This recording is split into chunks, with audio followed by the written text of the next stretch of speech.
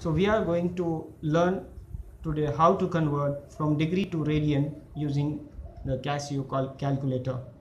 First of all, press mode button 4 times.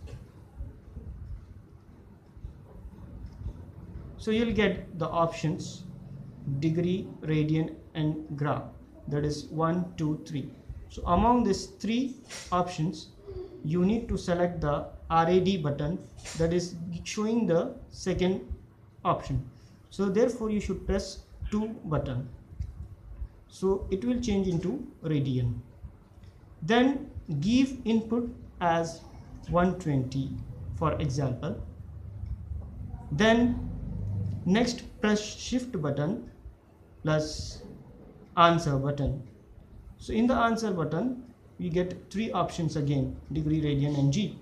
So in this you need to select degree option, that is press 1 button, then press equal to.